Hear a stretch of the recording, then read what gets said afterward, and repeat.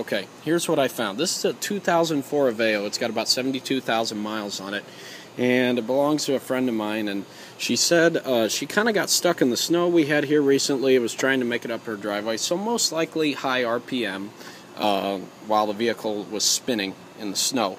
And she said all of a sudden the vehicle just shut off, and she tried to start it. It would crank but wouldn't start.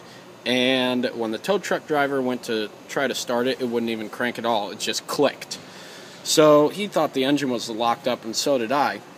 And I brought it in knowing that the timing belt hadn't been changed at the interval it's supposed to be, 60,000 miles. I figured the timing belt had blown. So I pulled this cover back here around the timing belt. And as you can see, the belt is still intact, and it actually still has some tension on it. So I thought, okay, that's kind of weird. And next step was to pull the wheel off here. And once I pulled the wheel off, I was able to remove the crank pulley right over here. And what do you know, once I got it off, take a look at that. That is the plastic timing belt tensioner that these geniuses decided to use on this engine. And I have seen this before, I've seen it happen, and I told this gal, I said, you really need to get your timing belt and the timing belt tensioner replaced, because I've seen it happen. People put it off, and either the timing belt breaks or that plastic tensioner pulley breaks up in there. And that is either the tensioner or the idler, one of the two. I'm not sure. I can't tell right now because the cover is still in place. But the last one we had grenade was a tensioner. And I have a feeling this is the same one. If not, it's the idler. But either way, they're both made out of plastic, and it's both a very poor design.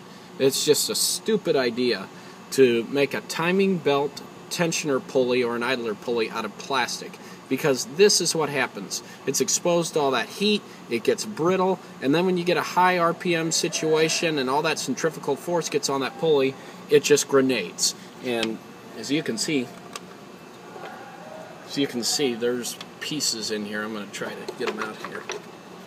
But let's see here. Yeah, there we go. There's one piece. There's another piece in here. And this literally just locked the engine up. It'll only rotate a little bit, but since that timing belt has come in contact, or the timing has jumped, the valves are coming in contact with the pistons now, as you can see, and that's why the engine would not crank, and that's why you can't even move it with a breaker bar except for about a quarter turn. So there's your pieces right there.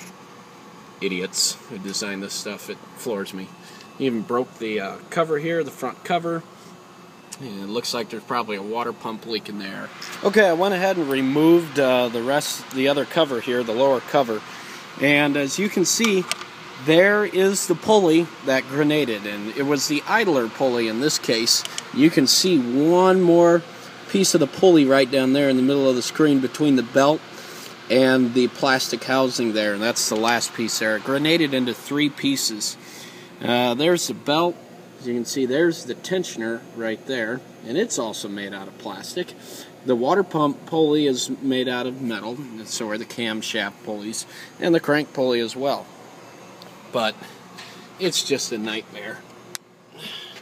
It's a stupid design. Why? I mean, I don't know if they're thinking they were going to save in costs or what, but